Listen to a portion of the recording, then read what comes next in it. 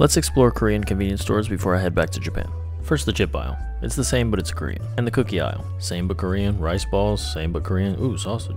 And buy two get one ice cream? Okay, now I'm sold. Comparing things that are similar is just boring. Like my lunches before I realized that Pikachu Dino Nuggets exist, I think. The bread section is sad, but it's quickly made up for by the great instant noodle section. Here's something new. Kimbap, aka rice log. And I'm sure you guys have seen these bag drinks too, so I'm excited to give them a try. I think the one I got was for kids, but we'll see. Just a few more items and I'm ready to eat. First off, all these influencers drinking this thing and saying, oh my god, it's so yummy, please stop lying. This is gross. It's like melon juice, but 0% melon juice and 9,000% sugar. Stop the cap, as the young folks say. My hamburger almost blew up because I forgot to open a hole, but I guess it turned out okay. But this was actually pretty good. But I'll never be able to convince you of that, so let's just move on. Finally, it's time to try the one thing I've been dreaming about since I got here. Kimbap is beautiful, and the pulled duck sausage cheese kimbap is like the Lincoln Logs of heaven. I could eat 90 of these and I will. Okay, last Korea video, back to Japan. Nice to see you.